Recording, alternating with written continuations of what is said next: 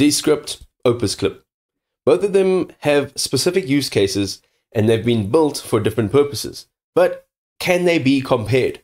Today we are going to put them head to head. We want to know which one is the better option for an all-in-one tool. So let's check them out. Alright, so we're jumping into Descript now. And with Descript, you can actually edit videos by editing the transcript, making it easier for anybody that's unfamiliar with traditional video editing. Descript also automatically transcribes audio and video, allowing easy search editing and subtitle generation. The overdub feature lets you create AI-generated voiceovers based on your voice, saving time for narration. You can also have collaborative workflows, which basically means that team members can collaborate in real time.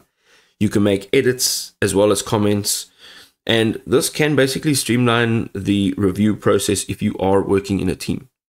Descript also provides advanced tools for podcast editing, including multi-track audio editing, removing filler words, and enhancing sound quality.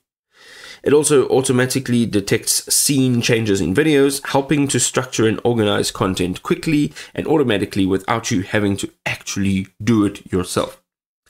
One or two of their drawbacks, however, unfortunately, is that there are no advanced visual effects. So, it lacks the advanced video effects and the animations that some of their competitors may offer.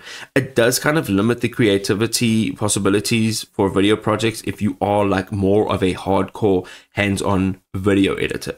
Also, it is subscription based, so you can jump in with a monthly or a yearly subscription. It may cost more over time compared to, some other software that is either free or that has a one-time cost. Alright, let's jump into Opus Clip. So I have used Opus Clip in the past, and I basically just used it to create short form videos in vertical layout from long form videos in horizontal layout. So it automatically creates these short engaging clips from the long form videos, and it can save you like hours. It is actually quite amazing. Their clips are perfectly formatted for platforms like TikTok, Instagram, Reels, and even YouTube Shorts. You can set the time, amount, the duration, and a bunch of other settings so that your videos come out exactly the way you want it. It uses AI to identify and extract the most impactful moments from your videos, which is awesome.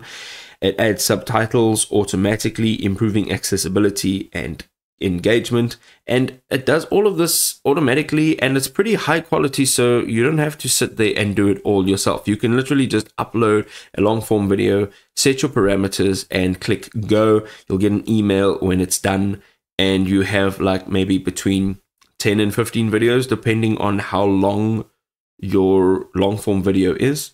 You can also add your logo or a watermark or brand colors to clips for consistent visual identity.